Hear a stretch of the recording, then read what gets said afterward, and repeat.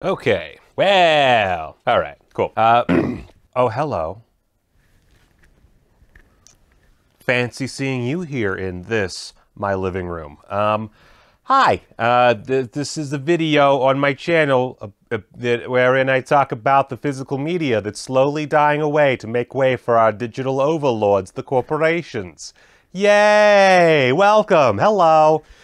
So, Kino's having a sale. Yes, their March Madness sale. One of their 57 goddamn sales that occurs throughout the year. And, yeah, I bought a few. I actually have now, I've already ordered 2 shipments worth of Kino. And I say shipments like fucking, like, pallets. And I'm probably going to order a 3rd. I actually forgot which day it ends. Let's see here. On this date is when the March Madness sale ends. So you have until then to order your March Madness stuff. You order your Kino Blu-rays and DVDs if you're still into the DVDs.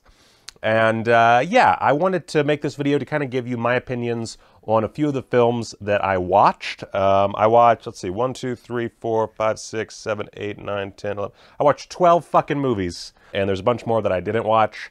And I just want to give you some ideas. And I'm going to show you some fucking footage. Like, here's a little clip. One day, I would like to give you a gift of a Colombian necktie. Very special. You slit the throat, pull out the tongue, and on you, it would look beautiful. Why don't you give it to me right now? Yeah, I have the power. Clip. Look, do we have to go over it? We almost got together, but we didn't. Hey, look at that. A magic. Let's do, I want a curse word. Curse word. Fuck. That's awesome. Oh, man. Fuck you, future editor Michael. Let's just, I guess what I'm going to do, I'm going to talk about the stuff that I got that I haven't watched, and then I will talk about what I did watch in order from least to most liked. And we're just very chill video. Normally I'd have a script or something. Nah, no fucking script here. Just a guy in his living room. As you can see behind me, I got a whole bunch of movies. That's just a small chunk of my collection. You might notice down here there's like nothing. And that's because I have a toddler. And so I have to start my shelves higher than I normally would. Yeah, it's all disorganized. One day I'll do a video showing you everything that I own. I'll do a whole collection tour. But right now it's a fucking mess. You got a Coochie Copy right back here. You got, right, like behind my head, there's a fucking book right there. You got Beyond Terra, Lucio Fulci book right there. These don't even belong here. These indicators, they don't belong there. They're not supposed to be there. Anyway, so yeah. Let's, also, I'm using a little new lav mic. Let me know what you think. Hopefully the quality doesn't suck. I'm hoping. Anyway. So let's just dig in here. First off, The Long Riders. Now this is a 2-disc set, and I've had a lot of people say this is pretty dope. It is directed by the one and only Walter Hill of 48 Hours fame. Let's see, it stars, which one brothers? It has David Carradine, Keith Carradine, Robert Carradine, James Keach, Stacy Keach, Dennis Quaid, Randy Quaid, Christopher Guest, and Nicholas Guest. It's a multi-family affair.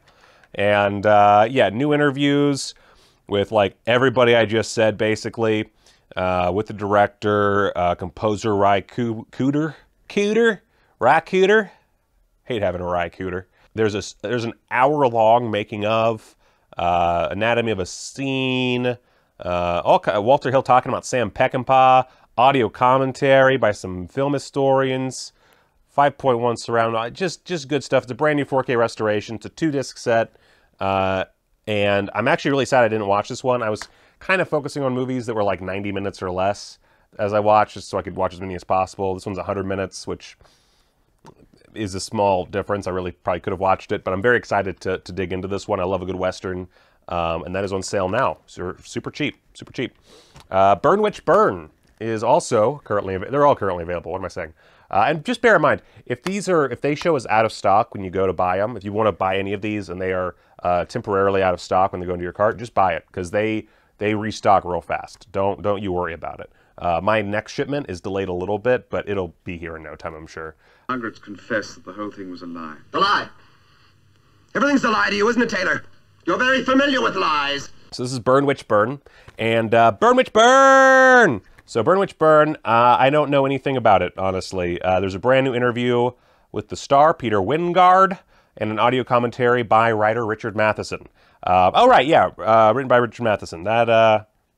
That'll do it for me. Honestly, that's all I need to know. Richard Matheson, of course, wrote I Am Legend and a lot of Twilight Zone and stuff. And I think this is also, Charles Beaumont, who is also a Twilight Zone writer, wrote this movie. And that's really all you need to know. Who cares about plot? It's written by Richard Matheson and Charles Beaumont. As I said, Peter Wingard, Janet Blair. And let's see, a natural skeptic, Norman is infuriated upon... Oh, wait, no, that's too far in. The powers of dark magic rule the night in this chilling masterpiece of supernatural horror as a college campus turns into a nest of evil. Was that enough for footage? Yeah, fuck it, whatever. Boom, all right. And they want to kill us, but not too quick. Where'd they come from? From one lousy sock. Soldier Blue, this is one that Brian, one of my beautiful patrons, recommended to me. Stars Candice Bergen, Peter Strauss, and Donald Pleasance. Soldier Blue, Stained with the Blood of the Innocent. It is a satirical film, I believe. Sometimes the truth is lost in battle. From Ralph Nelson, the acclaimed director of Soldier in the Rain, Father Goose, I don't care about any of that, comes this graphic and uncompromising anti-racist Western starring Candice Bergen, Peter Strauss, and Donald Pleasance. It is said that after a cavalry patrol is ambushed by the Cheyenne, the two survivors, Honus Gent, a soldier highly devoted to his duty, and Cresta, a white woman who had lived with Native Americans for 2 years, must reach the safety of the nearest fort. As they travel, Honus feels a growing affection for Cresta, but he is disgusted that her sympathies lie more with the Cheyenne than the U.S. government. Okay, I see where you're going, Soldier Blue. Another one I didn't watch. This is from 1970. It has an audio commentary by some film historians. And yeah, I really have nothing else to say other than... I'm intrigued. I've heard good and bad things, but, it's a recommendation from a patron, and I always take those very seriously. So, by the way, you can join the Patreon now, link below in the description. Hey, yeah. Whenever I wake up a beautiful girl, I always give her breakfast. All right, so let's see. Female on the Beach. I bought this one because, what was it? I think it's in here. Blah, blah, blah. Screen legend Joan Crawford stars as Lynn Markham, a widow who moves into a beach house where the former owner had fallen to her death. What had seemed like an accident turns to suspicion of murder as Lynn finds herself drawn into a torrid affair with a handsome beachcomber who may be harboring a sinister secret. Wonderfully directed by Joseph Pevney. Let's see, it's a stylish showcase for Crawford's intense performance. Features a stellar cast. Okay, in the description on Kino, or maybe it was Blu-ray.com, one of them, they described it as sleazy, and I heard Joan Crawford and sleazy, and I was down to clown. Also, there are two audio commentaries. One by David DeValle, or however the fuck you say his name, moderated by David Dakota. That's exciting. And then the other one by Kat Ellinger. So that is like good shit. Like that right there grabs me by the shorties and just pulls. So I'm very excited about that one. I don't really know Joseph Pevney's other films, but sick, you know? It's a sleazy movie starring Joan Crawford and Jeff Chandler. That enough to sell me. Female on the Beach. All right, so let's see here. Let's just do real fast. Man in the Shadow with Orson Welles. He's pretty mean, but he keeps visitors away. The unwelcome ones, of course. I saw it was an Orson Welles movie from 1957, and I was all about it. Let's see here. We got it's directed by Jack Arnold. He directed It Came from Outer Space, so pretty and Creature from the Black Lagoon. So pretty solid pedigree right off the bat. And stars Jeff Chandler and Orson Welles. And I know literally nothing about. I'm not even going to read the plot synopsis. I'm showing you some clips right now, but I'm not going to read it because I want to go in as surprised as possible, or as fresh. But it does have an audio commentary by film historian Troy Howarth, who literally wrote the book on Giallo films. So Jack Arnold, audio commentary with Troy Howarth, beautiful black and white cinematography based on what I've heard. Fuck yeah, man. Man in the Shadow. The third Man in the Shadow. All right, so let's see here. We got Spetters. This is an early Paul Verhoeven film. That's really, and has Rutger Hauer, and an audio commentary on the disc by director Paul Verhoeven. If you watch my streams, you know I love a good commentary. Commentaries are it's the only way that I can, spurt. The only way, I missed that. It's the only way I can spetter. Oh, yeah. But yeah, Paul Verhoeven, who of course directed my favorite movie of all time, RoboCop. Can't wait. Spetters. Black Sabbath. Now this one kind of bugs me. This is one I love. Black Sabbath. I love anything Mario Bava touches. Really, that's a strong way of putting it. I love most things that Mario Bava touched. But Black Sabbath is great for a number of reasons. For one, it's one of Mario Bava's best films. It's one of the greatest anthology films of all time. And it even is an early giallo in a way. One of the segments technically works as a giallo. So it is a fantastic film. It's very important to the history of horror movies. Stars Boris Karloff as well. And it's visually very exciting. That being said, this is the Italian version. Now, you can get two versions from Kino. You can get the Italian version and you can get the AIP version. So basically, AIP, they bought the rights for the US and maybe other markets. I don't really remember, but mainly the US market. And they decided to recut and rescore the film. So it's a totally different score from what Mario Bava intended. And then also, for some reason, they switched some of the segments around, and it doesn't work quite as well. That being said, both versions are great. I'm not going to denigrate either version, but I went with the Italian cut. The only problem with the Italian cut, and this drives me fucking crazy, is it does not have any of the special features. All of the special features are on the AIP cut. Now, both of them are available. I believe they're each $10. So combined, they're the cost of a normal Blu-ray. You could do that. Looking back, I might have just waited for the Arrow sale and bought the Arrow version because it includes both cuts. But, you know, whatever. I love Black Sabbath. I decided to buy it. I was looking at screen caps and I preferred the transfer on this version, but it's not a huge difference. So if you really want both cuts, I would just wait for the Arrow. However, super cheap. So next up, Lucasta. So this is one I actually really wanted to watch and I just ran out of time. It stars Eartha Kitt and Sammy Davis Jr. That's all I needed. I saw 1958 black and white film. Oh, and also, I didn't even think about this, written by Philip Yordan, who did the Big Combo. Big Combo is a great film noir, and it's used a lot by cinematographers when they're talking about lighting, because it is a very well-shot film, which has nothing to do with Philip Yordan, because he wrote it. But either which way, directed by Arnold Lavin, who I do not know the work of. But yeah, it stars Eartha Kitt and Sammy Davis Jr., and here's a kid of Eartha Kitt acting with Sammy Davis Jr. Two kids out to get our kicks into hell with tomorrow. That's the only way to live. What are you planning to do? Spend your life married to some guy who kisses you goodbye at breakfast and goes off to the office while you stay at home baking pies? Then he comes back and plays the fiddle to you? That's horrible. Rudolph isn't a bit like that. Rudolph? Wow, I bet that was good. I haven't watched it yet, but I bet it was good. This next one's a Code Red release, The Great Alligator. It's a Sergio Martino flick, and it's, I think it's a Jaws ripoff, maybe? Let's see, what year was this? This was... Don't see the year. Why don't they have the year on this? Come on, Code Red, give me a fucking break. Either which way, Great Alligator, Sergio Martino. I will watch anything that Sergio Martino makes, and I especially love a good alligator or crocodile movie. I mean, crocodiles are better because alligators are kind of like, just pussy versions of crocodiles, but either which way. It's wonderful. Come on in. Even if you shit on yourself, no one's gonna see it in here.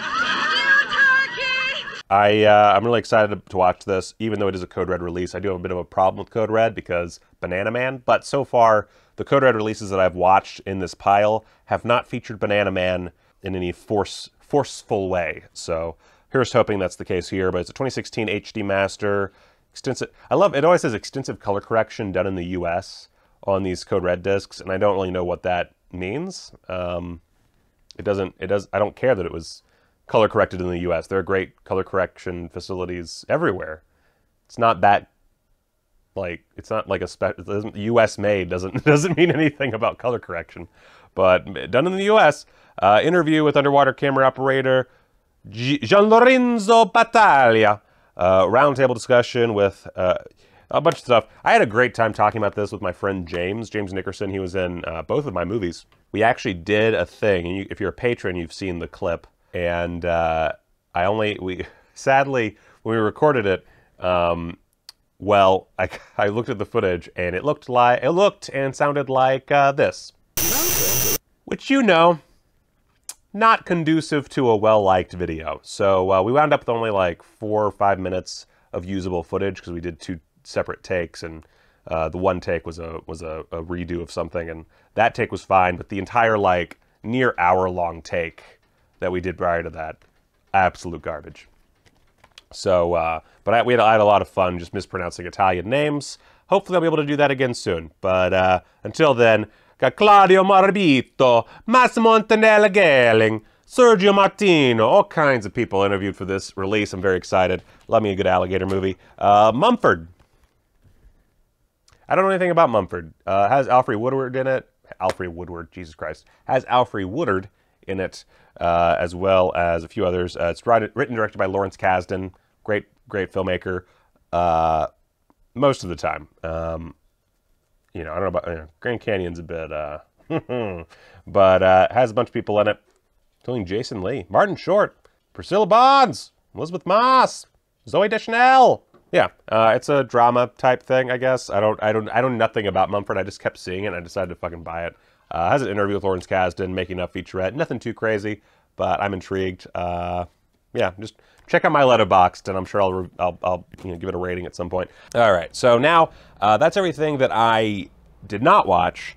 Now let's really quickly delve through, whatever, the movies that I did watch. I'm going to do this relatively fast because I am making this pretty quickly. The air conditioning just started above me, so this is a great test of this microphone to see if it picks that up. Probably will, because it's loud as fuck. I do have, I'm watching some Vinegar Syndrome movies with some of my patrons on the Discord. So once again, if you want to become a patron, you can check that out down below. And so I need to hurry up because I gotta get ready for that movie watching with those fucks. So let's okay. So starting at the worst, I'm just gonna say right now, I recommend all of these for purchases. These first two, they got a bit of an asterisk next to them. But first up, Billy the Kid versus Dracula. All right, so Billy the Kid versus Dracula is well known as one of the worst goddamn movies of all time, and it's really not. It's a good time. It's not bad. It was the last feature film directed by William Bodine. William Bodine, his career dates all the way back to the fucking silent film era, and he directed so many, like, look at the guy's fucking IMDb. It is ridiculous. The man made so many fucking movies, and it's staggering. And of course, long career ends with Billy the Kid versus Dracula and some like TV shows. Traveling by stagecoach, Dracula, the great John Carradine, plots to convert Billy the Kid's, famous stuntman Chuck Courtney, fiancée Betty Bentley, Melinda Casey, into his vampire bride. When the sinister bloodsucker kidnaps Betty and takes her to an abandoned silver mine, Billy must confront the Count, but soon realizes his six-shooter's bullets are no match for the undead. And an all-out battle of good versus evil ensues. Yeah, so I had a good time with this. I would not say that it is an amazing film. I think it's very much a party movie, in that I think if you watch it with some friends, you'll have a better time than watching it by yourself. I did briefly listen to a little bit of the Lee Gambin and John Harrison commentary, and it seemed pretty good and informative. I can't say overall how good it was, because I did not. I listened to like 10 minutes, but they seemed like knowledgeable dudes, and they seem to have a good rapport, and that's all you can really ask for in a commentary. The film itself is dumber than a bag of bricks. I am not entirely sure that this version of Dracula is harmed by daylight. I was very confused by that, because there's a lot of scenes that are meant to be nighttime, very obviously meant to be nighttime, but they are shot in broad fucking daylight. I don't know. So, yeah, it's dumber than a sack of bricks, again, but it is fun.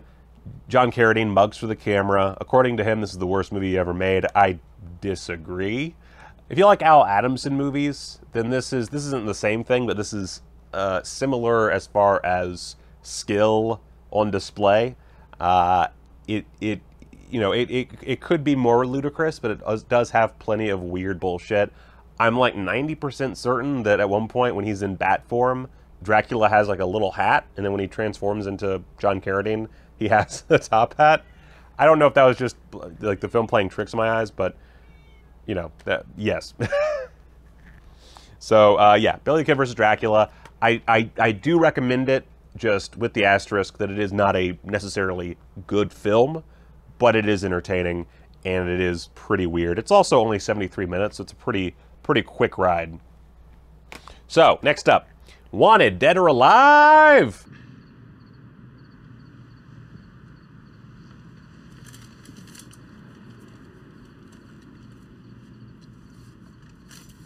This is from Gary Sherman. Now, Gary Sherman, he directed Dead and Buried, which is coming to 4K from Blue Underground very soon, and I'm super fucking excited about. I love Dead and Buried. It's one of, it's always weird to say this, but it's one of those films that influenced me as a filmmaker quite a bit when I was younger. I love that movie. I owned, actually, I think the original DVD from Blue Underground, if I'm not mistaken. I don't know whatever happened to that thing, but anyway, the point is, Gary Sherman, really solid director. He does have his flaws. I saw one reviewer say that a lot of his films come off kind of cold. And I think I agree with that. He does not... When a film clicks with Gary Sherman, it really clicks. When it doesn't click, it feels very kind of not... It doesn't feel as engaging. You know, this is it's a Rutger Hauer film. Rutger Hauer, I love Rutger Hauer. Like, he's my boy. I love him. It's not his first time in this giant pile. But as good as he is, I wouldn't necessarily say that he works perfectly in this role. He's obviously a man in his 40s, and he does not look very good in his outfit. He looks like an old man playing dress up, basically. I'm not even sure that this Blu-ray gets across exactly what kind of movie this is. Near the end it says, blah, blah, blah, co-star in this action-packed thriller which features a final showdown that critics and fans alike call one of the most explosive climaxes of the 80s. And what? It's a very lukewarm finale. Like, there is, I'll give them this. The final explosive moment is really good. Is it one of the most explosive climaxes of the 80s? No. No, it is not. It is most definitely not. This is a film that manages to underutilize Gene Simmons, who played a lot of villains back in the 80s. He plays an Iranian terrorist, which, you know, he's Israeli. That's kind of close, I guess. It's not the most... it's an 80s movie dealing with Middle Eastern terrorists. Your mileage will vary. Rutger Hauer plays a bounty hunter who, just does not take any shit, and has one of the weirdest tragedies occur to him in this film. I'm not going to spoil it, but there's a point where something really bad happens, and that, of course, leads to him wanting vengeance, and you can probably see it coming a mile away when you actually watch the film. And all I could think was, that's kind of your fault. Like, you did that. This is you. This is all on you. You could have... It's a weird script. The direction is fine. It's not great. It's not bad. It's fine. What there is, though, is there's a lot of macho 80s bullshit, which I'm always a fan of. When Gene Simmons is on screen, he is pretty good. He's not runaway good, but he's good. A big problem with this is it is a fairly inexpensive film trying to be a big action flick, and really there's not a whole lot of action in it when it comes right down to it. A lot of the explosions, which, I mean, he's dealing with a terrorist who is blowing up shit all over the place, and you just hear about it on TVs and stuff. A lot of the explosions do not occur on screen. He's creating chaos. It's a diversion. Which is kind of a big deal. Maybe rewrite your script if you can't afford to show a bunch of explosions in the movie about a terrorist who's blowing everything up. Just saying. Gives us a place to start. Yeah. It's weird. It's a weird film. Do I dislike it? No. Do I like it? Kinda. It does have audio commentary by director Gary Sherman and executive producer Arthur M. Sarkeesian. I think an interview with Gary Sherman, interview with Mel Harris. It's a good package. It is. I don't think it's bad. It's weird. If you didn't know, it's a sequel to the 50s Western series starring Steve McQueen, and the idea is that Rutger Hauer is, I think, his great-grandson. Maybe it's just his grandson. It doesn't matter. That's the connection. It doesn't take place in the same fucking state or the same time period. It really has nothing to do with the series it's based on, other than he's a bounty hunter and he has the same last name. And at one point, he talks about Steve McQueen's character. That's it. That's everything you got. It's so weird. It's so fucking weird. And it's a little underwhelming, but when it's really good, it's great. When it's bad, it's kind of ugh. But still, not a bad film. Has plenty going for it. Devil Times 5! Woo, baby! Devil Times 5. I wanted to pick this up for the longest time. It is a Code Red Blu-ray. Got me a knife! Luckily, no Banana Man in the parts that as part of the feature. That's great. I hate when Banana Man shows up before my movie.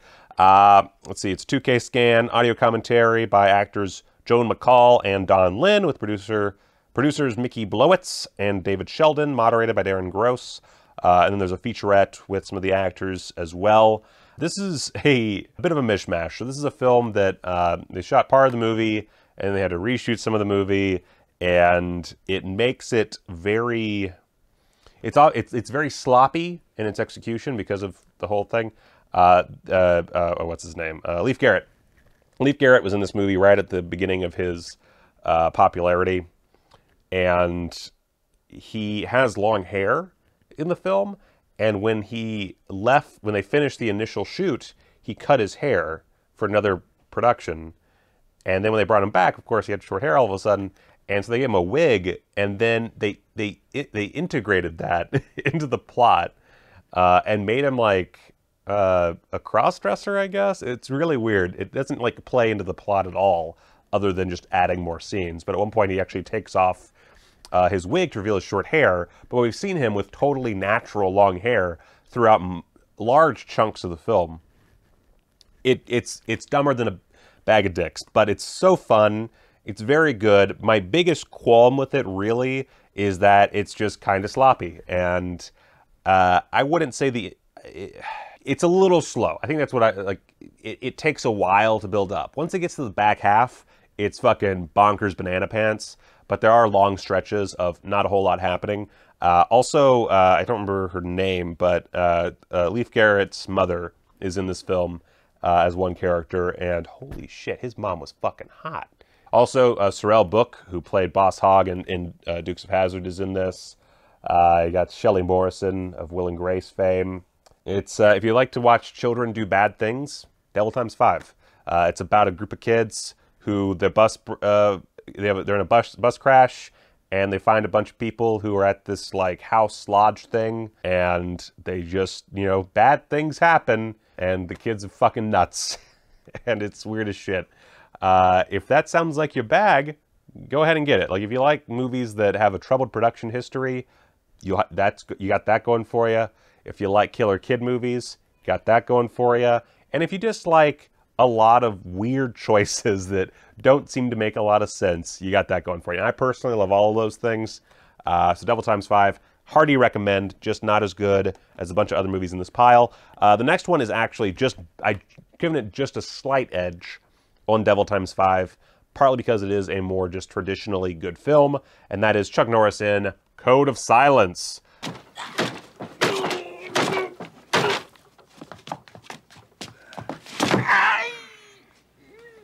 Talk, asshole. Audio commentary by director Andrew Davis, who did The Fugitive, baby, and Under Siege. Interview with screenwriter Michael Butler. Interview with composer David Michael Frank. Interviews with Ron Dean and Molly Hagan. It's no Lone Wolf McQuaid, but Code of Silence is really good. I was honestly like, I'm in a bit of a like Chuck Norris binge recently, and I'm really enjoying everything I'm watching. I never took Chuck Norris's movies that seriously. I still don't, but I do find them very fun to watch. Chuck Norris, unlike a lot of his contemporaries, he didn't like keep it up. It helps that he's older. I think he's the oldest of the 80s action heroes. Yeah, because he's like 80 now, and I don't think any of the other ones are 80. So yeah, and he didn't like try to become a sex symbol like Steven Seagal. He doesn't seem like he was particularly arrogant like Jean-Claude Van Damme, and he didn't really reach the acting heights of, say, a Sylvester Stallone or an Arnold Schwarzenegger. He didn't try to diversify that much. You know, there were sidekicks, but he didn't really try too hard to go beyond his comfort zone. And there's something nice about that, you know? Like, there's something that's really cool about a guy who knows what he does, and he does it well, and that's it. You know, he has that, like, specific Chuck Norris stare. He has that specific Chuck Norris cadence, and he can fight real good. And that's all he does. Nothing else. Nothing else. And I like that. And directors like Andrew Davis knew how to direct Chuck Norris. They knew to surround him with quality actors.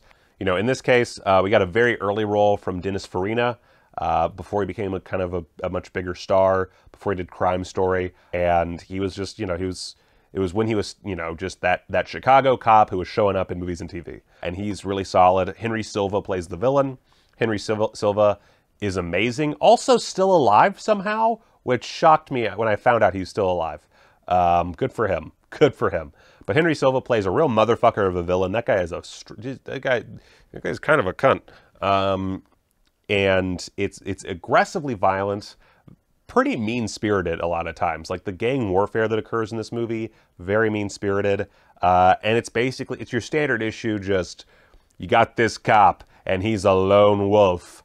And he doesn't need a sidekick, because he's Chuck fucking Norris. Except for at one point, he's in a fight with a robot, but that doesn't matter. And he's going to go up against these rival drug gangs who are just causing terror in Chicago. And yeah, I mean, you know, he fights a bunch of people. A lot of people die. There's an interesting little thread about police brutality that, you know, I think works pretty well. It does range wildly between dramatic and goofy. But overall, I enjoyed it. And it really is a testament to the kind of action star that Chuck Norris was. He doesn't even have a love interest in this movie. You'd think he would. Like most action movies of the 80s, you had to have a love interest of some kind. Not in this case, no sir. Actually, his main relationship, his main female relationship, is very paternal. Say what you will about his politics, Chuck Norris, really solid action star. So Code of Silence, good shit. It's a little all over the place tonally, but really just solid film.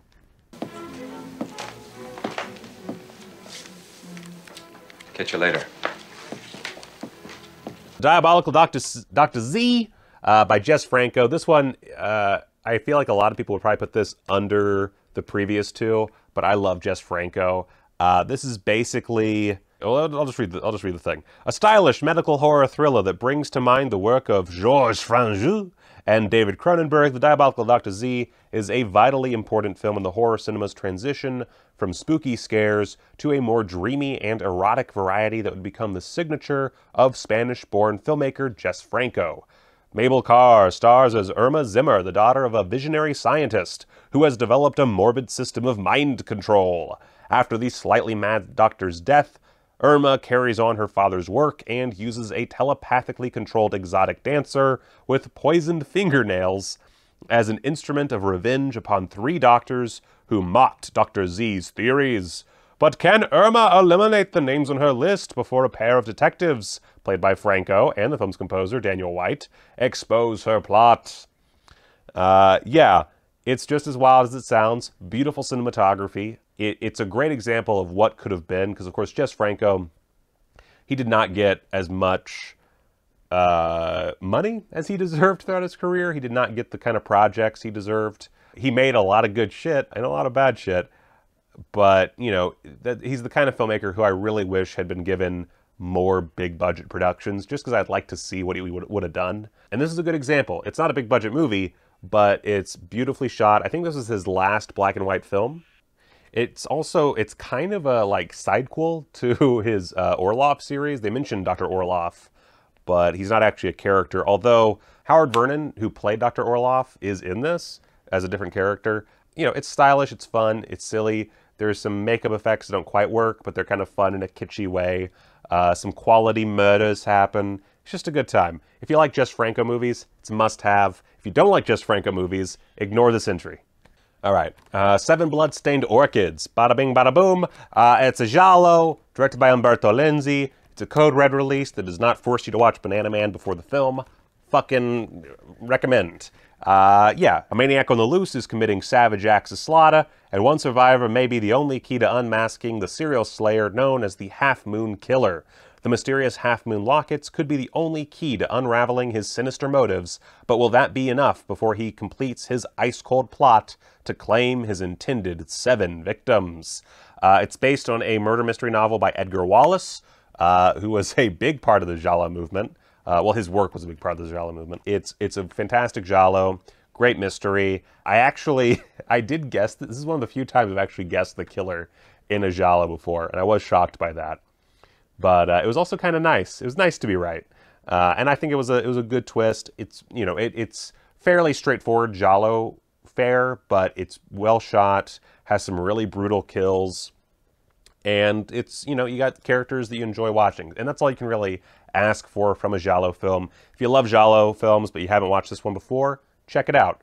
It does have a new HD scan, color correction done in the US. You got the Italian and English tracks, brand new interview with director Umberto Lenzi, audio commentary by Troy Howarth, vintage interview with Umberto Lenzi and Gabriella Giorgelli. Fucking hell yeah, man. That's all I gotta say. 1 Million Years B.C. I'm kind of on a Hammer kick right now, so I had to buy this. It's classic film. I realized after I watched this, I went on Letterboxd, and there are a lot of people trashing this movie, and I don't know why. I love 1 Million Years B.C. It's a really good film. Of course, it has Raquel Welch in her very... That's a baby. So, of course, that stars Raquel Welch in her fur animal skin bikini that's very popular. Helped a lot of kids through puberty back in the 60s. And also John Richardson, who really is the main character in the film. And it's a 4K restoration of the 91-minute US cut. I don't know how much the restoration differs between that and the international cut, because I watched the international cut. Or here's the same clip side by side of the international cut and the US cut, so you can see the difference if there is any. And yeah, audio commentary by Tim Lucas, interview with Raquel Welch, interview with Ray Harryhausen, actress Martine Beswick, who's gorgeous. Love Martine Beswick. And again, it's a commentary by Tim Lucas. Can be a little boring sometimes. It really just depends, but he is a phenomenal talent when it comes to just knowing shit about movies. So, you know, I can't really say anything negative about this. I love this movie. It has some amazing Ray Harryhausen work, a lot of really just beautiful imagery, and it's a nice story. It's a nice, tightly done story. I don't know what else to say. It's about cave people, and it's totally inaccurate as to, you know, the actual history of cave people. And in this one, they live with dinosaurs and shit. But that doesn't matter. It's fun. It's weird. It's kind of pulpy. It's a good time. I know a place that has the greatest water chestnuts in town. If you can stand water chestnuts. I'm mad about them. Let's go. All right. All right, The Bigamist. I have very little to say about this. It's an Ida Lupino film. It's the only time she directed herself in a movie. She's great. Joan Fontaine is great. Who's the guy? Edmund O'Brien is really good. He's credited. It's Edmund O'Brien as the Bigamist, which is one of the greatest credits you could possibly have in a film. It's a new 4K restoration. It looks really good. The Bigamist is public domain, so this is something you can definitely find and watch for free before you buy.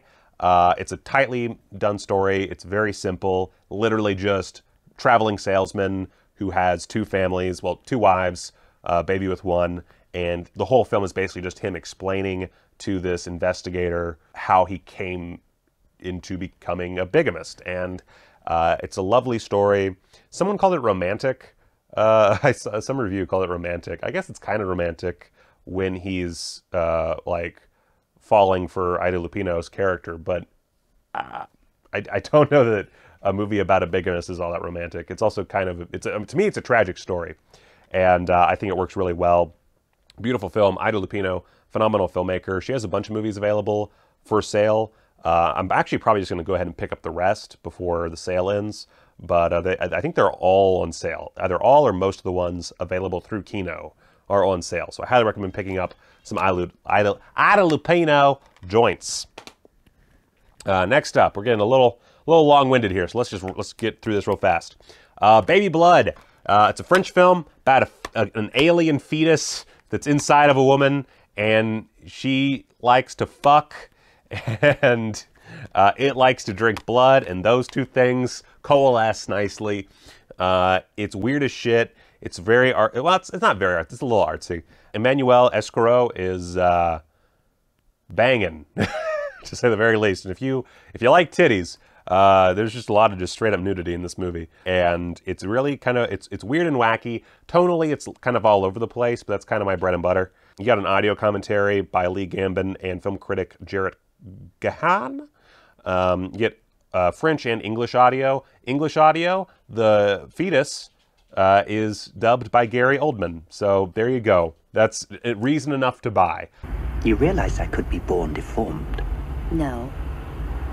You hate me, don't you?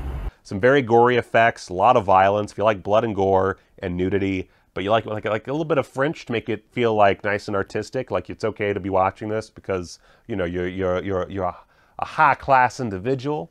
Baby blood, it's fucking great. Next up, the Spiral Staircase. Spiral Staircase is just really good. It is a black and white film from 1946, and it is a thriller with a almost like slasher giallo-ish element to it. Like I could see this remade in the 70s in Italy as a giallo, and you would have to change very little. Our main character is mute throughout most of the film. And I'll just give you a quick summary from the back. Also, 4K scan. One of the all-time great Hollywood chillers. A murderer is targeting disabled women in a New England town, and Helen, a mute servant in a Gothic mansion, is terrified she's next. Mrs. Warren, the invalid, bullying mistress of the house, warns Helen to leave at once, rather than rely on her weak son and stepson for protection. But even as Helen is packing her things, she suspects she may be too late, and the murderer is closer than she ever imagined. Yeah, it's fantastic. Produced by David O. Selznick, directed by Robert Siodmak, or Siodmak. It's Siodmak. I remember now. Yeah, you say it's Siodmak. I've never seen any of his other stuff. I'm definitely going to buy some more of his movies because I really want to watch them after watching this. Yeah, it's fantastic. Audio commentary by Imogen Sarah Smith. 1945 Screen Directors Playhouse radio broadcast of The Spiral Staircase. Could be bigger with the special features, but give me one commentary. I'm good, to be honest with you.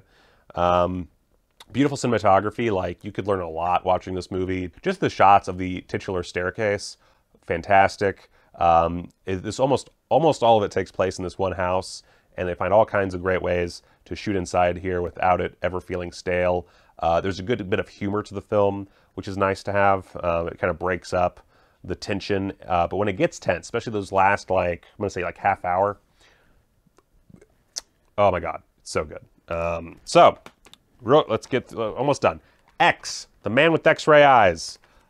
This is actually an old favorite of mine. I've always enjoyed this film. I remember when I first heard about this movie in Leonard Maltin's Movie Guide, and I was so excited to see it. And then I finally saw it, I think on DVD, and I had such a good time, and it became an instant favorite.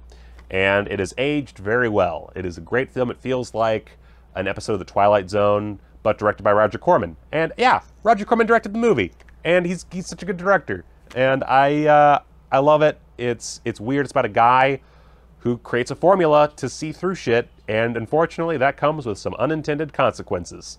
Yeah. When brilliant Dr. Xavier concocts a serum to improve human sight, he stumbles upon a formula for X-ray vision, inspired by its awesome medical potential, but shunned by his short-sighted colleagues. Short-sighted colleagues, I got that.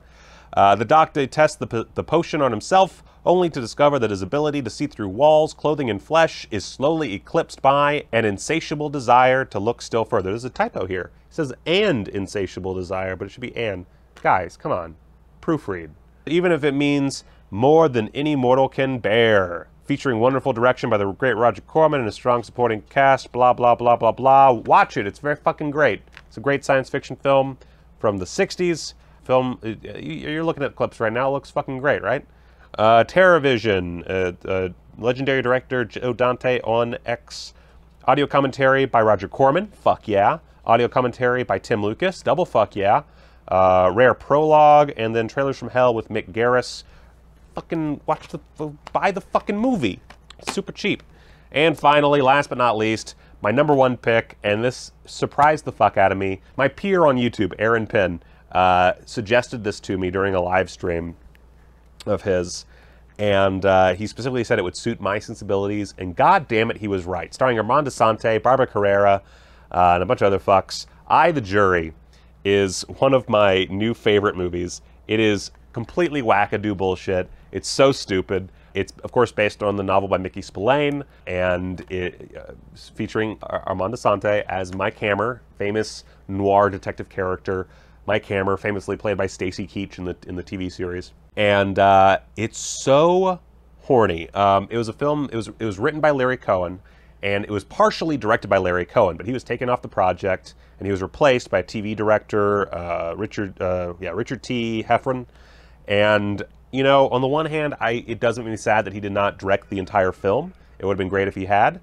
But, holy shit, it still is a Larry Cohen written film. It's super sleazy, super skeezy, and like it's violent. There's full of sex and nudity and just weird shit. In this version, Mike Hammer is he's a Vietnam vet, and you know it's updated for the 80s. It's no longer a 40s noir story. And yeah, I really just had a great time. I'll just give you a quick summation and then we'll be out of here. The tough guy hero of the 40s and the excitement of the 80s come together in this dazzling remake of the classic Mickey Spillane thriller, I, the Jury. Straight from the school of the hard-boiled detective comes Private Eye Mike Hammer, played by the ruggedly sexy Armand Assante. Hammer sets out to get the guys who did in his friend Jack. His quest for vengeance leads him onto the paths of the CIA, a sexy doctor, and a kinky killer. All along the way, there are spectacular chases and incredible excitement. Richard T. Heffron, directed this first-rate, action-packed thriller with a screenplay by Larry Cohen and a strong supporting cast featuring Barbara Carrera, Laureen Landon, Alan King, Jeffrey Lewis, Paul Sorvino, who looks like my stepdad, and Judson Scott, who, it doesn't say this on the back, has the best delivery of the word. Let's just roll the clip.